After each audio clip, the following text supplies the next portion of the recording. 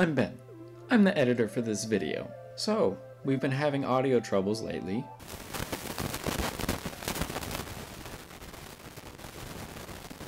But then we found a solution. Oh, we got a new mic, look at that. And it was working great. There's not to say. The movie, very well acted from in it. Even the kid. The kid acted okay. Okay, I'm gonna gain all the way up.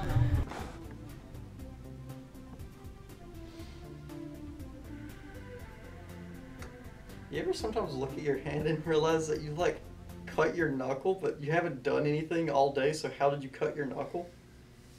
Ford v Ferrari was pretty good. I liked it. What'd you think? Yeah, it was alright. It was a movie. Yeah, it was in fact a movie, yeah. I liked this movie.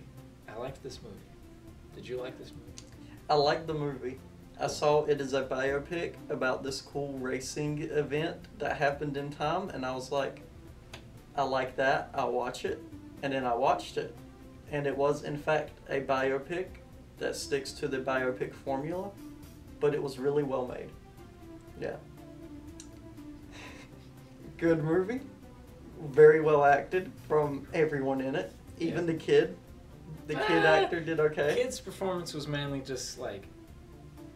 Either be happy that your dad's racing, or sad that he's... Not racing. Yeah, not racing. Dakota, come get in the middle of the shot, even there's no room, and give your review. Out of frame still. Yes. Okay, cool. I mean, in my opinion, it was a decent film. It wasn't what I was expecting, though, because I was expecting something more about racing and cars than about the people involved. Like, I didn't know the story of Ford versus Ferrari or any of that going in, so I wasn't expecting all the story and feels. Okay, so let me actually give this movie a little bit of what it deserves, because I think it deserves a lot of credit. I think it's a really good movie. So I actually knew the story. Mm-hmm. You know, I'm a big car guy. Not the biggest. I can't take a car apart, but I am into that culture. But the story was Henry Ford went all the way to Italy, was about to buy Ferrari. Enzo had agreed on that, but Henry Ford gets all the way there with like a bunch of businessmen, like a huge armada of people. And then Enzo's just in there with like one or two other guys and like a pen, and he just basically just says no. And it kind of happened how you saw in the movie, except Henry Ford was there. But like, I was expecting the whole movie to be about that, about Ford versus Ferrari, not so much about these two characters, until I saw the trailer. Once I saw the trailer, it's like obvious, yeah, it's going to be about these two guys. It's going to be about them trying to achieve what they want. And one of my favorite things about the movie that I had heard about, but I don't think I expected it to be, you know, as prevalent as it was, which is that it's not so much Ford versus Ferrari, it's art versus business. But those kind of levels about, you know, it's kind of, I love the part where Carol, he points out this folder that went through all these different hands before it went to Henry Ford. I love that moment, and that kind of speaks for what the entire movie's about.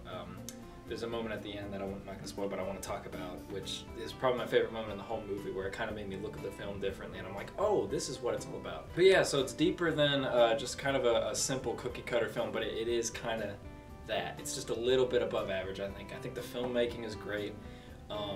The first act, I would say, is nothing particularly special. Obviously, the racing sequences, the camera work, the cinematography. There's a sequence at Le Mans where it's raining, and anybody who is into filmmaking knows that rain is a when it comes to filmmaking. You know, it's either you put a camera under something and then you have artificial rain spraying all over the set, but I'm pretty sure they just waited for it to rain, and they had the whole track, you know, it was raining and stuff, so I can't imagine what that was like to film. That was probably awesome. But so I love the filmmaking, I love the look of it. Christian Bale's performance is great, Carol Shelby, Matt Damon's performance is pretty good, not nearly as good as Christian Bale, but you know, Christian Bale's just one of those guys who disappears into the role.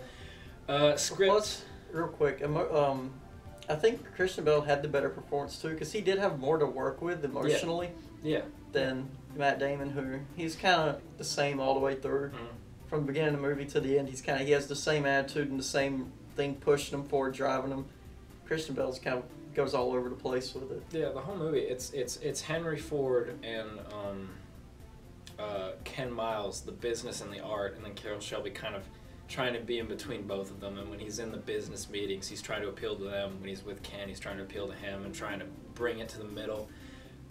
So Yeah, I would say, Christian Bale obviously had a lot more to work with because he's playing the artist. He's playing the crazy dude. The script, what I was about to mention, the script could have been... I know, like, I feel like, and I know this is a bold statement, but I feel like I could make this movie better. Just, not by me directing it. Here's my thing. Make it better by taking the Blu-ray of it and just cutting stuff out. Like, cutting out little lines where, something will happen and then somebody over here is like, oh my god, he's doing this. This is happening. And then they'll cut back to his family and they're like, he's doing this. Why is he doing that? Because of this. You're talking about the Le Mans race at the end. Where it would cut from him, he's like he's in the car. You see him, he's like, does something. And then it cuts to the pit and they're like, oh my god, did he do that? And then it cuts to his house. Oh my god, Dad did that. That's crazy. The whole film is just kind of, it falls into that pit for me where it just starts to, okay, let's treat this like a real thing. You know how, let's say Dunkirk, obviously way different film, but that movie gets a lot of praise because it's about the event and there's no like cutting to their families at home and stuff, and it's just about the event. I feel like this movie actually would have been a lot stronger if they had cut the son and the wife, definitely the wife. I'd say the son is a big part of it. Maybe we just have Ken Miles bringing the son to, when he's testing out the car as they do in the film, but just kind of keep the wife out of it. I thought there's a scene with the wife that I thought was where she starts complaining about, you're really gonna get back into this, and I'm just like, oh, come on, like, we've been here in every other movie. Yeah, it felt kind of pointless too, because there was like a scene or two of her complaining about him going back on his decision to quit the garage thing after it got shut down.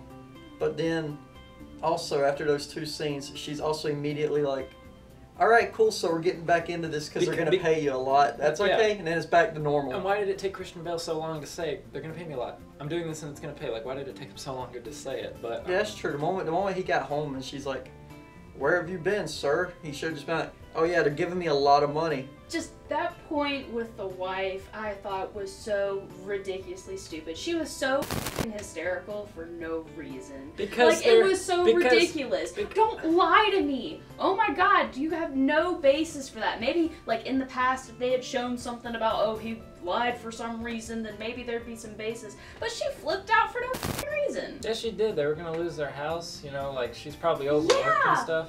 But still, and then he took so long to just explain, yes, it pays. Lord, Dakota, quit getting so hysterical. Women get like that, alright? They do, right? It happens, She's borderline crying. Like, yeah! So stupid. What if you were losing your house? Even whenever the garage was locked up and she was like, oh, so we're fudged or whatever she said, whenever he's pouring her drink and they're out on the porch. She wasn't even that upset then. She was a little teary-eyed, but she was so calm. There was nothing in her character that would speak to that, and even in the rest of the film, there was nothing in her character that would speak to that hysteria. Do you have any other issues with the film than the portrayal of women? I understood it. It's because she was, I'm understanding the female! 2.5 hours. I was never bored. I liked it. I was pretty engaged all the way through.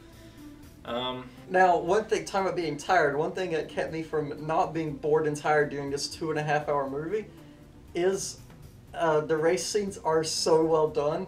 They're great. Beautiful. Yeah, and then like just the movie theater sound having just a constant engine roaring over the entire race. And it never cut to, I don't think I can remember.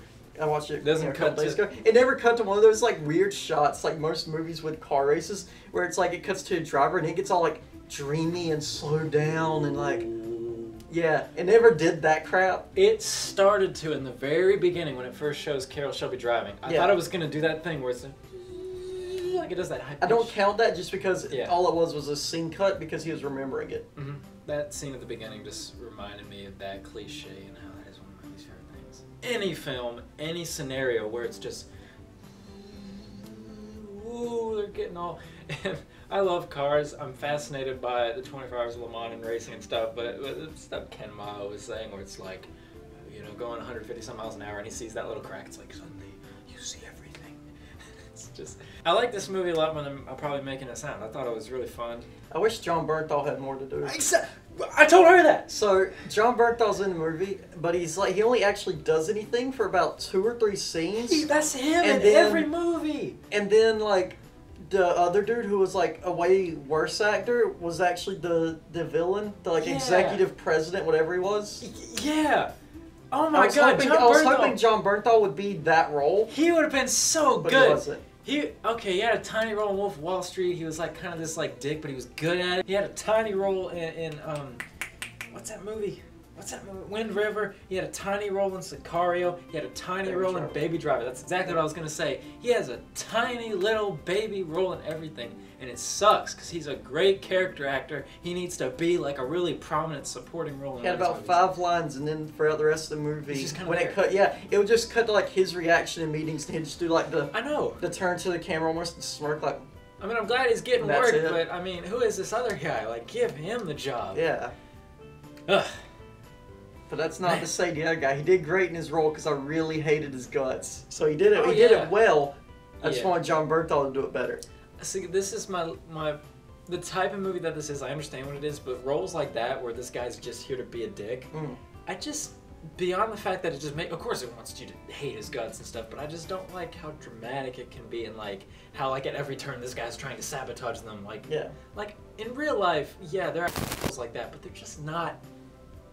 They're not like that, so you know. I did love anytime something that Shelby and Miles did that like was good for the company. You would just see shots of all these executives hear about the news and congratulate each other, even though they didn't do anything. Yeah. They just like hung around the office in every shot they're in, and then they're like, "Good job, team! Yeah, we did it." I love that. Get back to positives. I love what this whole movie's about. I love the story. I love the characters. I love the.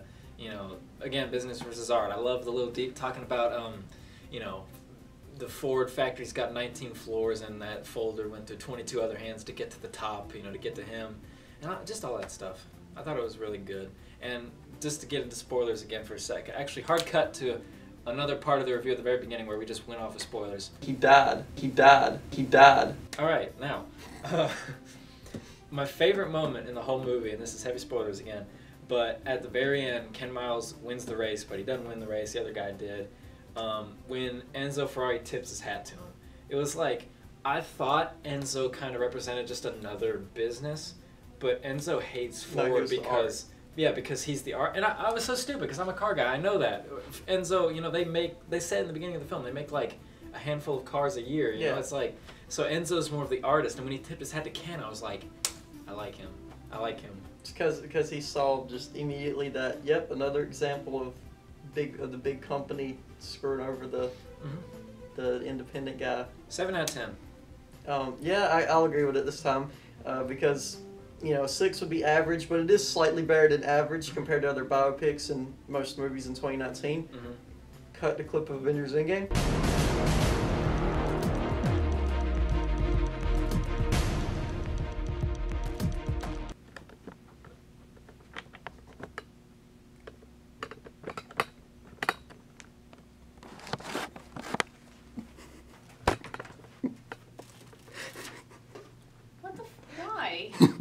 What do you want? What do you think about eggs? I'm not gonna buy eggs when I have chickens. Look at this. Check out my socks, man.